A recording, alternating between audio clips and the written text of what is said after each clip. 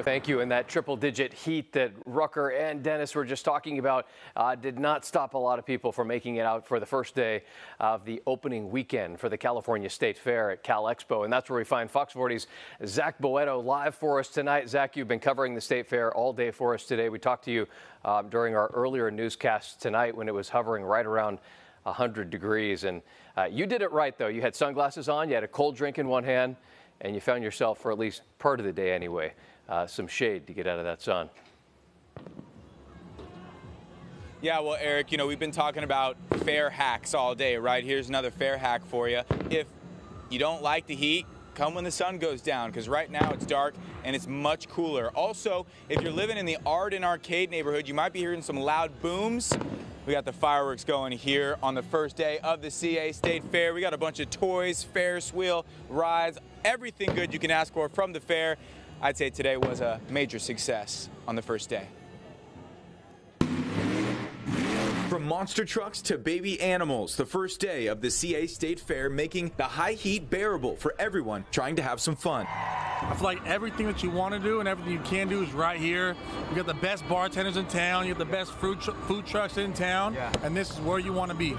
Fair food and drinks, always a must-get, especially with countless award winners serving up the best of the best. Other than the entertainment they got this year, I think the food is the #1 draw, right? I mean, where else can you come and get a beef rib plate and a funnel cake and a 20-pound hot dog at the same time? Just make sure you eat that beef rib, funnel cake, 20-pound hot dog combo after you hit some of the wild rides.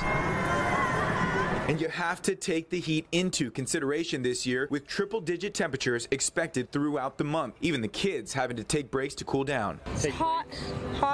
Pretty hot? Yeah, your feet get hot. But on this first day of the CA State Fair, some taking the heat and cooling off more serious than others. Well, I forgot my little phone connecting fan, but otherwise I'm just sweating. So it's not too bad, though. I'll tell you how you beat the heat. Hey, guess what? You want to drink a gallon of water a day, starting from the morning. And other than that, we have some nice misters, as you can see. I'm sure they'll show you around. And drink of water after every beer and after every alcohol beverage.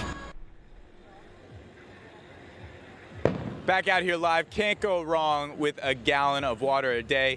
One last look at those State Fair fireworks firing off here at Cal Expo. It's been a great day, and tomorrow the fair will be open at 10 a.m. That's when doors open, and it'll go from 10 a.m. to 10 p.m. So make sure you get out here and have some fun. But again, stay hydrated, stay cool.